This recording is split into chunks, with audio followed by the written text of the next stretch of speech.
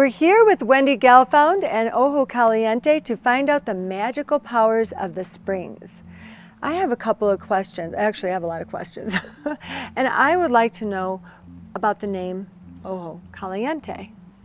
Where does that come from? Well, it was the Spanish who came in the 1500s, and they saw the beautiful bubbling hot springs coming out of the base of the mountain out of a round circle. So they gave it the name Ojo Caliente, which means hot eye. So round circle, hot eye, Ojo Caliente. Which is your logo. I noticed it. I bought a hat. Of course, I've already worn it. The most interesting point, I think, this is the original fountain of youth, and that's what the show is all about, how to reverse aging. Why is it called that? Essentially, Ojo is one of the oldest natural health resorts in the country.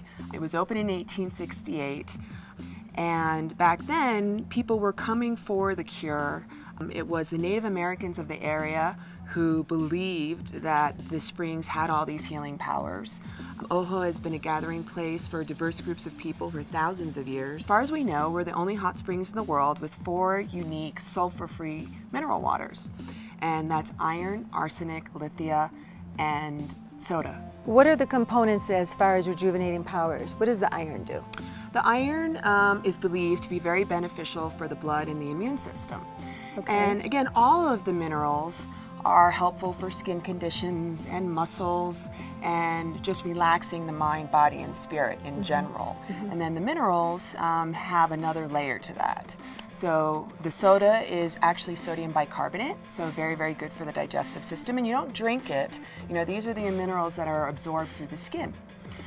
Lithium, which, if you know the drug lithium, was I'm very familiar good. with it, but I haven't used it, thank God. It's been known to be an antidepressant, but it's also known to heal some stomach ailments as well. So it's very uplifting. Just being, actually, the power of the springs alone is very uplifting, and it does take you into a relaxed mode more than anything that I've experienced. Well, as far as we know, Ojo was always a place of peace. It's the Native Americans in the area who passed down all these wonderful legends, but they say that any warring tribes in the area would always lay down their weapons in honor of the sacred water. We're nestled here in a stunning valley, so there's also a beautiful serenity. What a beautiful story. I mean, we love to call it an oasis, and even though we're relatively close to Santa Fe and Taos, you still feel like you're in a secluded oasis when you come here.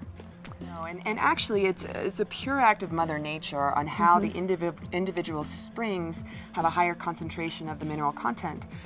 Essentially, they're artesian wells. Water collects under the ground from snow runoff, rain, the natural aquifer from rivers, and that what it does is it mixes with volcanic ash.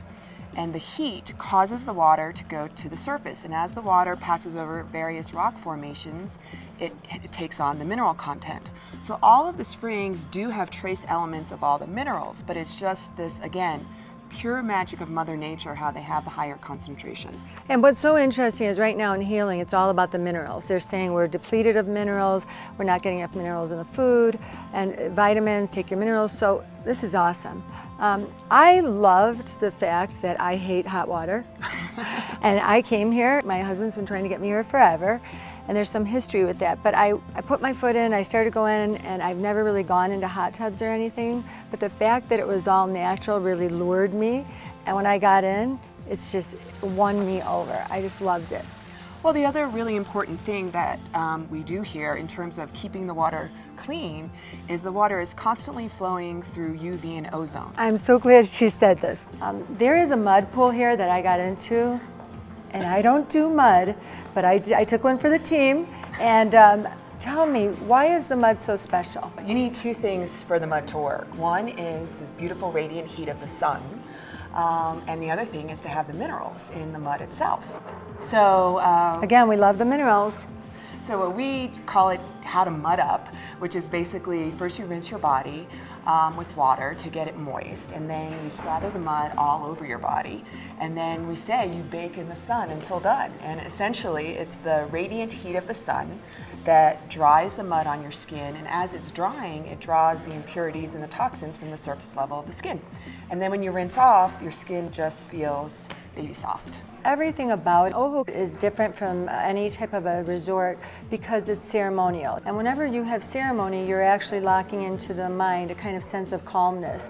But when you go into the pools and you put the mud on and then you walk the labyrinth and then you have the tea, it's all part of ceremony that we've lost in our common everyday culture. And that part of ceremony was actually created to relax the mind.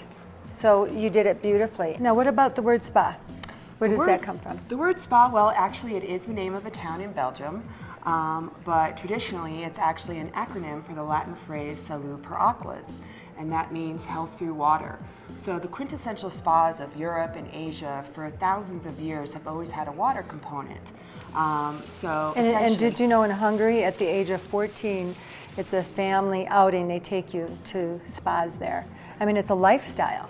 Yes. And here we do it as a luxury. Exactly. We need to do it as a lifestyle. Hence Ojo Caliente. And thank you so much for being here, Wendy.